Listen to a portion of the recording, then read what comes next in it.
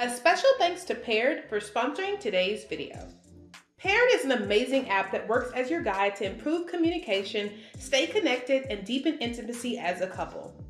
On the app, partners pair with each other on their individual phones and answer daily fun questions and quizzes to learn more about each other.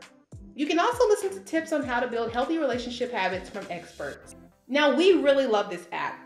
We think Paired is a fun and easy way to take care of our relationship, and we love answering the fun quizzes and questions it offers. Now, I love how you can answer amazing questions like, what do you remember about the first time you met? Or describe your partner's job in 4 words. Guys, there's so many cool games on there as well as quizzes, which we really, really love. So one of the questions I answered was what I enjoyed about being married. I said it meant I could spend the rest of my life with my best friend. And guess what, guys? Travis also answered, and we had similar answers, which was so cool. Now, this has helped our relationship, and we continue to grow closer and stronger. All right, guys, so we really love this app, and we've really learned a lot about each other. We have. It's actually interesting because like most of the answers were actually like very synonymous with each other. And some were not, but like a lot were, so it's really cool. Yeah. You know, it really makes you dig deep to actually really think about your partner. I know. Which is not a bad thing. No. All right, guys, so we love this app and we know you will too. So click the link down in the description below to get 25% off Paired Premium so you can maintain and deepen your connection with your partner. Hey guys, welcome back to the channel. I'm Tori. It's your boy Travis. And today, guys, it is a beautiful day. The sun is shining, which is great. We are going to be answering some questions about pregnancy. It's real, y'all. This is what, baby? Baby number two. This is baby number 2, guys. I don't know how to feel about it, honestly. I'm excited, I'm happy, but it's just like, whew, I gotta get it together. I will say, guys, I may talk a little bit kind of on the weird side because I have my retainer in. As you guys know, I have to wear my retainer like 30 hours out of the day? Yeah, 23 hours, yeah. So basically crazy. All day, unless when I'm eating. So I apologize if I talk a little weird. But we're gonna be answering some questions that you guys gave us. Now, you guys gave us a lot of questions, so I'm only gonna answer about, we're gonna answer only about 10, I guess? Yeah, probably like 10 questions or so. So y'all, you got us. It's like we're in home mode today, as you can tell. We're chilling, so you got us in a very casual video. We are just, it's chill mode today, so that's how I know, no makeup. I'm being real natural and just. You're still beautiful. Well, thank you. Yes, that's the best thing about you. You like my little librarian look? Yeah. I'm trying to. Yeah, see, you don't really need makeup. That's what I love about you. Is like you don't need like a lot of makeup. No. Well, thank you. I like it. Are you just telling me that? No, I always tell you that. I know you do. That's true. Okay, so the first question is, how nervous are you guys this time around with the upcoming baby? Do you have any fears? I will say, you want to start or you want me to? Go ahead. So the question, what was the question? How nervous? Okay, I'm nervous. Okay, I'm actually really nervous. Just because it's baby number 2, and I've already been there, done that. Obviously, with you guys don't know, we have a 2-year-old named Winter. And so, yes, this is not, we're not new to this. We're true to this. No. What we have true to the game, that's all. We have a 2-year-old, so I've been through this process before, and I feel like it doesn't matter how many times you go through it. I feel like it's still a brand new thing each time because each pregnancy brings something different. I still feel a little bit nervous, just mainly about the delivery process, like that part I'm nervous about, and the process of just getting pregnant. As you guys know, I had a miscarriage before this child, and so the fears I had about this particular child in my stomach right now was that she wouldn't go to term, that I would lose it before a certain amount of time. We had a chance to even announce it. Right. Much, yeah. So now that I feel like, okay, the baby's healthy, everything's going well, my fears are slowly going away, but that was still a fear I had. For me, there is the fear of going into labor and having the baby because anything can happen at that point, you know what I mean? So it's like, I remember whenever you were going in, they had to have the emergency C-section, and it was like, I was really nervous. All right, so the next question is, Oh, how hard is it to make love being pregnant? Oh, that's an interesting question. It's pretty hard. I think it's harder than it seems. I will say that. Keeping this on the PG side, it's not as easy as a lot of people make it out to be. It's very hard, and I think it's because a lot of times you just can't do what you used to do. That's what she'll say. Well, I'm just not the old, like I'm not how I am before you met me. Yeah, or look, when you first met me. Being pregnant, it's a lot harder because it's almost like you're kind of like not off balance, but like you get tired really fast, really easily, and so it's like the stamina is just gone. I'm just like, whoo, like I feel like it's a workout, literally just like, sometimes it's just a workout to even just get up from this couch and walk to the restroom. So just imagine, you want to ask me about how it is in the bedroom. So what you're saying is you're not the spring chicken you used to be. Yes, it gets the job done, but it gets it done very carefully. It's okay. It's 9 months, but we get past. We get through it. But I mean, in all reality, too, this pregnancy has been a little harder just because she's been feeling sick so much. You know what I mean? So that's like, and now I think you're on 6 months and you're starting to get more fatigued a lot more often too. Yeah. So it's like, it's starting to wear, like she gets worn out quickly. You know what I mean? I did. Yeah. but you were satisfied, right? Right? No, absolutely. So, okay. That's all that matters. But but I will just kind of skip through this question really quickly. Just keep it PG, but it's a lot harder than you think it is. And yeah, let's just say that. But I say we obviously still have a very, very what's the word? We have a very active. There you go. We have a very active love life, and so pregnancy has not changed that. It's just kind of like during the process it's very slow. That's it. Okay, so are you happy that the baby is a girl? I will say I am happy that the baby is a girl. I'm not gonna lie, I wanted a boy. I thought this was going to be a boy inside my stomach because we already have a girl. And so I will say I was like disappointed. I don't want to say that word because that's like, I don't like future child be watching this video. I don't want you to be like, oh, my mom and dad were disappointed. No, I wasn't disappointed. I was just kind of like, oh, okay. Because I was so sure that it was a boy, and then I was also really sure that it was a girl. So when we found out that it was a girl, I was just like, oh, okay, like interesting, and now I feel like we still need to get our boy. So I want to keep having more children until I get the boy. Now, obviously within reason, okay, but I still want a boy, I'm not gonna lie. So I'm gonna be honest with you guys. But I am super happy about the girl as well because our daughter Winter will have a bestie, like a sister that she can grow up with and be friends with and love and do things together. And kind of like me and my sister, we're very close. And so I changed kind of my perception on that. Like instead of being disappointed, I was like, okay, this is actually going to be really good. Yeah, absolutely. Yeah. And for me, so I was excited just to have another child. So I didn't care if it was a boy or girl. Yeah. I'm very curious to see, what type of boy, we create, because we know we create a beautiful little daughter, you know what I mean, with Winter. So we're thinking we're pretty much going to duplicate that, we hope. But I'm still very curious to see, what a boy looks like, So I really want a boy. As you guys know, or you may or may not know, I have a son from a previous marriage. But, we would really like a boy together. But we're very happy it's a girl. We're thankful. We're thankful, now that, she's 6 months pregnant now. Yeah. We're excited that we're getting closer to create that, sister for Winter. So. I do want to say this really quickly because I got a comment, and how I was saying that I want to have 10 children. A lot of you guys know that I say that all the time, that I want to have 10 children now. She says that. No, I do say that, but I mean it in terms of that's how far I would ever go in terms of having children. That would be my cutoff. Now, I'm not saying that's exactly what we're gonna do, because someone in the comment section put, and this is a real comment, and I'm gonna try my best to paraphrase it, but someone put, you shouldn't be saying you want to have 10 children because you're not even going to be able to afford it, and Travis is going to have to, something they were saying. I don't know.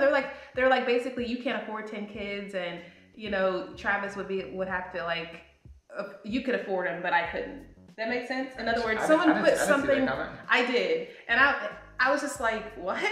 So guys, okay, so I want to have 10 children because I can afford 10 children. They were basically trying to say, in other words, I'm wanting 10 children, but ultimately you're going to be the one who puts the bill. That's what they were trying to say. And I was just like, what? I was like, guys, first, let's just bring it back. And I know you know, they say don't answer all the, what do you call it, trolls in the comment section. But I just want to make this clear, you know, I do say that all the time that I want to have 10 children, okay? I'm slightly being funny, I'm slightly being serious. I could have 10 children and be just fine in life, because if that's what I desire, that's what I desire. But I'm not saying that I'm going to have 10 children. So, and I can tell you this, okay? And this is all I'm gonna say about it. I can afford to have 10 children, okay? We can afford to have 10 children. So I just want to clear that up, because I feel like that was kind of a dig at me that they were trying to do. And it's okay, I get where you guys were going with that. But I'm just saying that I wouldn't say it if I couldn't do it. Yeah, absolutely. And it is. And no, Travis is not my sugar daddy. Yeah, correct. It isn't only, it's a team effort here. Yes. So we both make money. This isn't Travis, you know, pays for everything. That is not the case at all. You know what I mean? So, you know, but we're a team. We bring in money together. It's not, you know, Tori makes money or Travis makes money and Tori makes, no. We are a team. So we work together. Yes. We're one. We're not a divided household. Right. You know what I mean? So if, you know, we do it, everything we do together. So I'm not the only one that makes money. Tori makes plenty of money. Yes. It's not just me that has a business. She has other ways that she makes money, and it's very good. So yeah, we can afford 10 kids. You're not my sugar daddy? Can you tell them once and for all that you're not my sugar daddy, okay? Because someone said that before too. So I just want to address that, because I won't ever address that again. When I saw that comment, it kind of made me laugh, but at the same time it made me go, what? Like, well, you know, I mean, people are going to think what they think. So, you know, it's okay. Y'all can have opinions, but we're just going to address and say, that ain't true, you know, and we try not to, you know, get into too much of the craziness, but I guess that's something we feel like we need to address. If we have a boy on kid number 3, then I'm good. I'm done. Okay, so the next question is, do you think Winter will be jealous of the new baby? You know, it's really hard to tell what kids are going to do or how they're going to react, you know what I mean? I don't think so, because we already right now tell her that she's going to be a big sister, and she has a sister coming, and that there's a baby in there. And we see, you know, she's got dolls, and, you know, she's got little strollers that she pushes her dolls in, and she feeds them, you know what I mean? And, you know, and we'll even like take the baby and kind of just like, oh, the baby, and she doesn't come up and try and rip it out of her hands or anything like that. So I don't think, personally, that she's going to be jealous. I think she's going to be excited. It's going to be a learning curve for her, because she doesn't understand what a brother or sister is. But you know, I feel like we are preparing her, and I think she understands that there is a baby coming, and I think she's going to be helpful. I think she's going to be the helpful sister. You know what, honestly, to answer this very honestly, I think she will. I think she will be a little bit jealous at first, because all kids are when they're not the center of attention anymore. So I do think about 50% of me thinks that, of course she's gonna be jealous, but I don't even think like, I don't know, like, I guess the word is really not jealous, I guess it's more envious, I guess is the word. But I think she will a little bit at first, because all the attention is obviously going to go to the new baby when the new baby is born, because I'll be spending a lot more time with the new baby. And Winter loves attention. She really does. Winter loves attention, and, you know, that's okay. That's what kids, you know, she's 2. Of course she loves attention. And so we'll see how how it really plays out. But my guess is that at first she's going to be like, Mama, excuse me, I'm here. Hello, over here. Who is this new baby that's taking over? Because, you know, I've actually held other babies in Winter's presence, and she's been kind of like, excuse me, Mom, over here, me, what are you doing with this other kid? So I feel like when another kid actually comes into our home permanently, I think she's gonna start feeling a little like this much, kind of like it's needing the attention that she has always gotten. But see, you know, there is two of us, so you know what I mean. There's always me. That you know, if you're taking care of the baby, you know, nursing it, whatever. There's always me that can entertain Winter and make sure that you know she still feels love and stuff like that.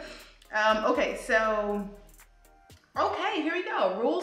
Do we have any rules for family and friends after the baby is born? Yes, same rules we've always had. Let me tell you real quick. So when you come over, take your shoes off, wash your hands, right? No smoking around the baby. Yeah, and pretty much just like, those are the three things. You have to be clean. You can't be, you know, obviously under any kind of influence or anything like that. You know, we're not saying anybody of our family or friends is like that, but you know, just the basics. Like just come being, you know, just be clean. You know, when you do come over, you gotta take your shoes off because we have little babies that run across the floor. Yeah. What else? That's the one thing that I'm really big on. You gotta take your shoes off when you come to our house and wash your hands. And you know what? I actually have a pet peeve right now while being pregnant right now. You know what I really dislike? From me? No, just in general, from people. I really dislike when people come up to my belly and touch it and rub it. Oh my goodness, let me see can I touch your stomach? Why does that bother me? So I don't know why that bothers me, but I really hate when people want to touch my stomach while pregnant. And I know that sounds crazy, and you guys are probably like, well, they're just being nice and everything. I just don't touch my stomach. I just don't, it's like, what is the reasoning behind it? Yeah, but why? See, you don't like people touching you in general. If you don't know them, you don't like people touching you. I don't, but let alone my baby. Like, I just don't like it when people come up and rub my belly. I just feel like I wouldn't do that. Like, I would not walk up to someone and be like, oh my gosh, you're pregnant, you know, congratulations. I just wouldn't do it. So I'm just like, why do people feel like they can come up to your belly and rub it? I don't know if it's like a good luck thing. No, and I'm talking about strangers, guys. Yeah, if it's like a nice gesture. Like, if I'm in the mall or somewhere and like people coming up and touching my belly, like strangers. Well, people also do that to like our daughter too. They'll come up and they'll say, "Oh, she's so cute." Like, we don't even know these people, and they'll like touch her face or touch her arm, and she's always like. I get really upset about it because first of all, I don't know where your hands have been. I don't. Did you just go to the bathroom? Did you wash your hands? Exactly. Like, were you just doing push-ups in the parking lot and you got like, you know, asphalt all over your hand? Like, who knows? I'm sorry. I'm not, that's not even me being like a clean freak or being OCD or anything. It's just like, to me, it's just basic etiquette. Like, I would never come up to someone's belly and rub it. I would never just randomly touch someone's child in the face. You know what I mean? Like, I wouldn't even trust my own hands unless I knew I washed them and all that. So definitely when friends and family are over with the new baby, we're gonna have a lot of rules in place because we just wanna keep the baby healthy, keep the baby happy, because I always say this, the people leave and the people are gone. And you know what? We're stuck with the sick child. We're up all night. We're up all night with the sick child. And we're at the doctor's office with the sick child. And then guess what? The people who have done all this stuff, they're about their day. So I always say that. And you know, luckily with Winter, our 2-year-old, luckily when she was a baby, a lot of the people respected that. You know, a lot of our friends, families, and you know, things like that, they respected the rules and they were great about it. They would come and wash their hands and everything, but that's just basic, you know, that's just basic common sense. And so we don't have a problem with that. And we think that with this baby, we won't have a problem either. I will say I am curious to see like how this baby is going to be different from Winter when she was little. Winter was a happy baby. Winter is still a happy child. She didn't really cry that much. She didn't cry that much. She did keep me up all night. I never, ever got sleep with Winter, ever. Okay, I was up all night long, literally. And I say, shout out to the mothers who, you know, work full-time or worked full-time or part-time or whatever, and had a child, because, I mean, children keep you up all night. And I'm a stay-at-home mom, and so I feel like, oh my gosh, like just imagine if I had to go to work in the morning. So shout out to mothers. Yeah, because I mean, there's ultimately like, you know, women that have babies and have to go back to work in 2 months. Yeah, or whatever it is. But this child is still crying. Yeah, they still get up in the middle of the night. Still, you know what I mean? Still needs to be fed, diaper changed, sick. I mean, hospital visits. I mean, everything happens. Everything happens. And then you still have to get up in the morning and go to work. And it's like, shout out to just, I mean, and yes, all moms kill it. Obviously, I'm a stay-at-home mom. We all kill it. We all are amazing. But I mean, shout out to moms who literally stay up all night and then still have to go to work in the morning. Like that is amazing. It's just, I give you guys all your flowers because it's so amazing. Just the thought of it. It's just like, I don't know if I could do that. Yeah, I mean, that's definitely something that's built in the DNA of a woman. Yeah. Because like a man like can't just pump out, 8 or 9 pounds from wherever it comes from. Mm-hmm. You know what I mean? Like where would it come out of a guy? And then like stay up all night and feed the baby and do everything y'all moms have to do, mm-hmm. and then go to work the next day. Like we just are not built like that. So like y'all, like God built y'all differently, because like us guys, we just want to say from all the men out there, like y'all are built differently, and it's just amazing. Well, shout out to I want to correct myself. Shout out to the stay-at-home moms and the stay-at-home dads, mm-hmm. and the working moms and the working dads, because I feel like everybody needs their love and their flowers. So. Exactly. But see, the good thing is we don't have to actually have the baby. So well, there you go. That is the one thing that we will never have to experience. Yeah. Someone wants to know: do you plan on having a C-section or a vaginal birth? I don't know, guys, and it's really weird because I've talked to my doctor about this, and so far we've discussed the C-section because I've already had a C-section, and so it's just a lot easier to have another one because they just basically open you right back up and take the baby, and it's like, okay, you plan it. But it's still a major thing, you know what I mean? Like, opening you up is like, oh man, that's such a major surgery. Yeah, I don't know which one I'm gonna go for. I probably will go for the C-section, but like I would like to see how it would be to like have an actual vaginal birth, mm-hmm. And experience that part of it, because mm-hmm. I've not experienced that before. So as of right now, I'm planning the C-section, but like if she comes vaginally, that would be great too. Yeah. I mean, I don't know. So what you're saying is, so if she comes, like if your water breaks or something like that, you're gonna try and push her out instead of like immediately going to like a C-section, pretty much, right? Yeah, I mean, I want to experience it vaginally. I mean, having a baby vaginally, but like I said, if the doctor recommends a C-section and she thinks that's the best way to go at it, then that's the way mm-hmm. we're gonna go. But I mean, I'm open to both, and I prefer, like this time around, I prefer to have it vaginally, but we shall see. I don't know. Yeah. I just want to experience that push, push. You don't experience that with a C-section. Yeah. So I would just like to experience that this time. Yeah. I don't know. Yeah, well, because last pregnancy or your first pregnancy, it was like you were trying to do vaginally, and like they had to manually break the water, and they were trying to induce you, and they were trying to like, they were just trying to do everything, and then eventually like her body just like started like breaking down. She started getting really cold and shivering, and they said, look, we gotta go, you know what I mean, like pretty much emergency C-section, because she labored for so long trying to get this baby out, or trying to get her baby out naturally. Yeah. So this time around I would like to do a vaginal birth. Mm-hmm. We'll see. Let's see what happens. All right, guys, so the next question says, do you feel less excited now that it's your second child? No, I don't feel less excited, because I feel like a whole new child is going to bring about a whole new experience. And so I'm actually more excited, because I'm excited to see how this child is going to be like compared to Winter and how Winter was. So I'm actually more excited this time around. Yeah, I would agree, because you know what I mean? Now we have like, I was excited for Winter, but now like I'm just, I'm almost, more excited, because I want to see what this child is going to look like, how they're going to act, you know what I mean? And just to see Winter just create that relationship as sisters, you know what I mean? So I'm excited just for them to grow up as sisters. So I'm definitely more excited for this child.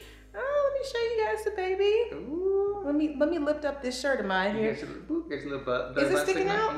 It is. Okay, so here's the belly, or the bump, I should say. The bump, yeah. Because it's no longer belly, it's a bump. I know, this is so crazy. So here is the belly. Hold on, wait. It is like a bowling ball. I didn't get to kiss it. Oh my goodness. Well, let me not get it too low now. Let me pull it up. Yeah, so get it together now. So I don't want y'all to see. I don't want y'all to see something that you were gonna regret. Okay. It might be a little too much for y'all to handle. I know. But I'm 6 months pregnant. I'm super excited.